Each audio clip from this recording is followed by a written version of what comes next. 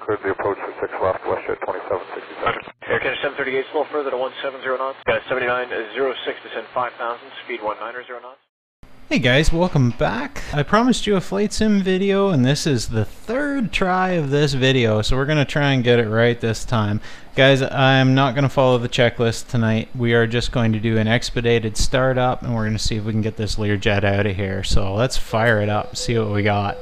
Left and right battery are on. Left and right avionics masters are on. Left and right non-essentials should be off. Let's make sure we got some parking brake.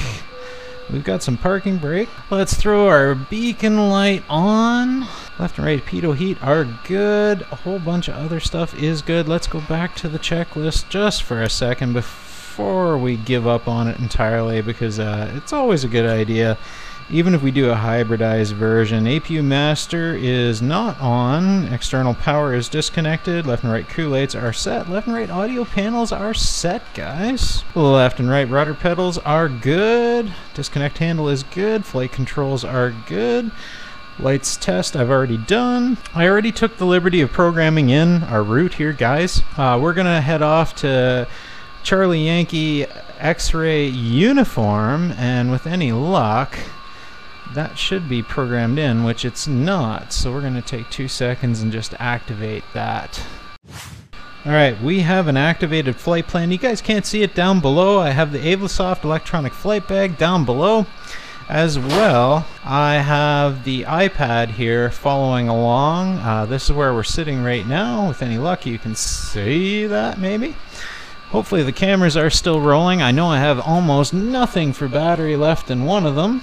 Starting engines, cabin door is closed, beacon strobe is already on, parking brake is set, thrust levers at idle, engine start. Let's go, guys.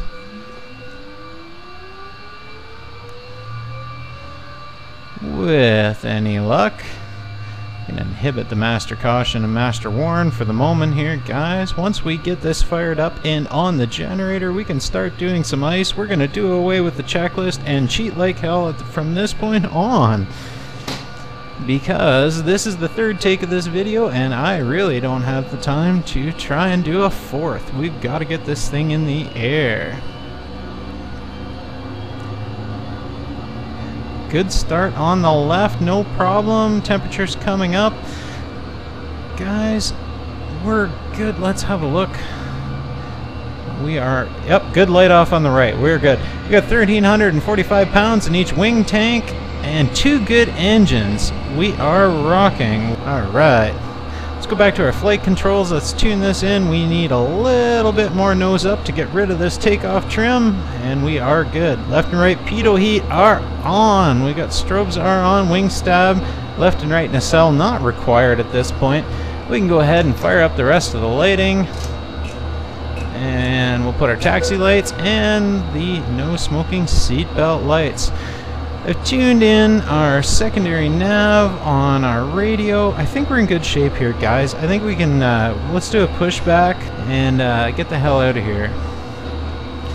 Do a small pushback. Parking brake is released. You can give it some flaps.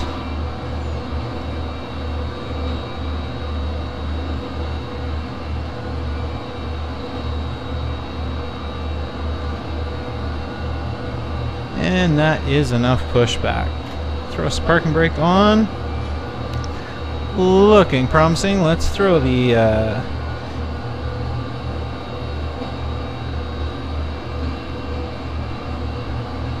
flight director on here now.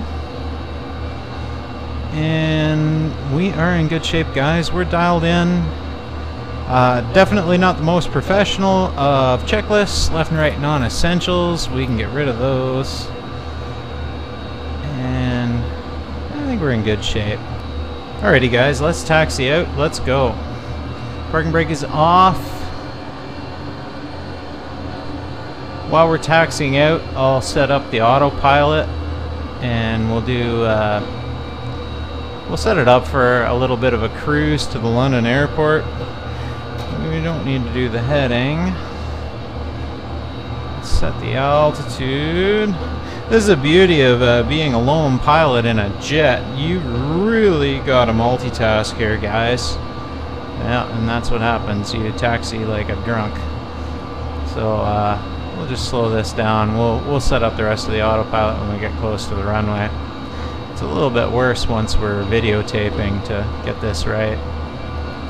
We've got a little bit of cold fronts brewing out here, as well as a lot of winter. It's not exactly the nicest weather. We're going to take off with a crosswind here, guys. Actually, we're going to take off with a bit of a tailwind, but...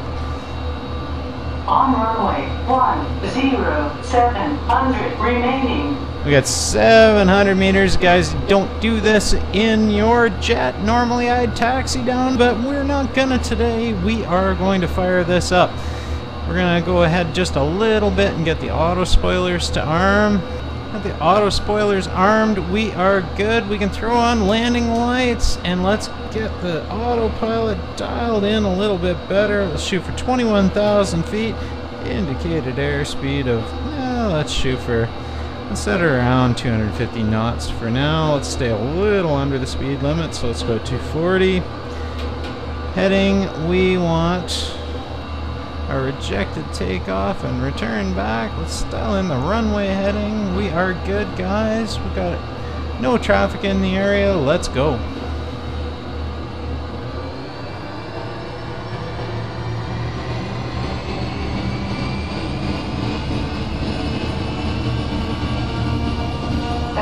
Caution, short runway. And it's going to be grumpy, but we're fine. Lots of room. 90, 100, V1, rotate, on keep, gear up. Can you tell I've done it off this runway before, guys? Pretty used to that one. It is a little short, but with our fuel loading, we are absolutely fine. So we're going to climb out. The good thing about the Learjet, it is a rocket with wings. Hopefully you can hear me. It's a little loud in here. We can take it up a notch here because we're going to run into some turbulence. And we're climbing at 6,600 feet a minute and 180 knots. So we're going to shallow that up just a little bit. We're going to turn off and head off on course here, guys. With any luck, we'll be in good shape. We're going to back this down so we don't hurt anything. Don't need quite that much power now. Not trying to win a race here or anything. The good thing about having a flight sim is you can goof around, guys. This is pretty goofy. I normally don't fly like this, but to be honest, I was getting a little frustrated with 3 takes of the video and nothing worked out right. So we're almost heading off on course here now. I haven't got the course dialed in on the iPad, but you can see we are cruising along. We're going to overshoot our course just a little bit here, but we're going to line right up on it because we want to line up for the 2-dar approach. In all honesty, we can back this down. And now we can go like a bat out of hell. Over 10,000 feet, we can go as fast as we want. The Lear is built for wide open or idle. There is very little middle ground with a Learjet. So in all honesty, we could crank it up, but our distance is so short. At 25 miles, we're going to be heading back down here, guys. So far, so good. We can actually throw on, we're dialed in, we can throw on the autopilot. Actually, let's just see where we're at here. Yeah, we can throw on the autopilot and nav, and one thing we didn't have on was the yaw damper. You'll see the autopilot starting to guide us over onto course here. You can see our deviation from course here. We're not that far off. We're in pretty good shape. We can dial up the speed quite a little bit from where we are. Guys, that is about it. This is my Learjet cockpit. Pretty straightforward. I hope you guys enjoyed. Really wish I could have done a better job on this video, but I'll try and do another one in the future, guys. Hope you can even hear me. It is a little loud in here. I'm going to cut the video off here. I'm going to see if I can land this. I will not have enough camera battery to record the rest, so this is where I leave you guys. Really hope you enjoyed this. Good luck in all your electronics ventures. If you feel so inclined, build a Learjet. It's a lot of fun. Something neat to do. Good luck, guys. See you next video. 6 left, WestJet 2767. Air Canada 738, slow further to 170 knots.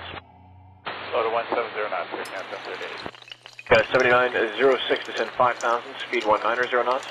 190 on the speed, down to 5,000, that's 1906. Roger, bed rate of descent, please. Thanks. Air Canada 961, descend 3,000. And the 3,000, Air Canada 961. Roger.